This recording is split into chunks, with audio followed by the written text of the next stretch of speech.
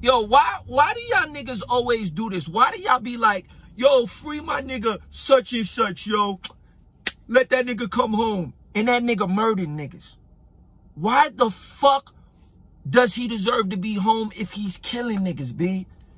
He deserves to be in jail, lock that nigga up, and throw away the fucking key.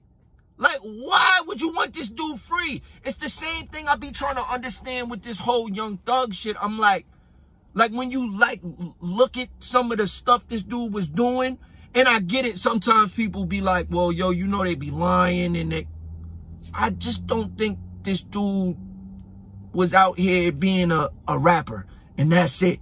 I feel like Thug was actually living the stuff that he was talking about in his music.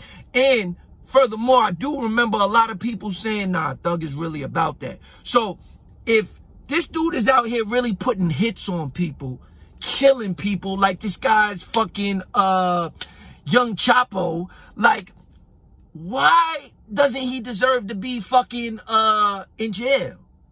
Like, lock that nigga up. I don't give a fuck how dope his music is, how fire he is, how many trends he set. Get rid of that nigga.